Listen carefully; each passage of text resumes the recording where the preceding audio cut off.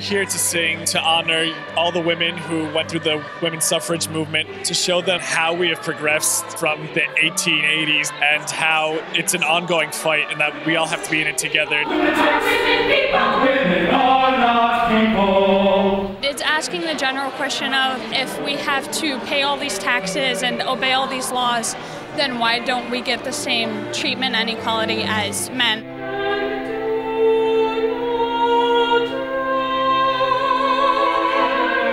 We have sang with musicians of Malwick before. They're talented musicians, and it's such an honor to be in their presence and to work with them. I love singing beside them. I've sung beside them since freshman year. Every time is just a wonderful experience for me. It's more relatable for everyone through song than it is just having someone speak.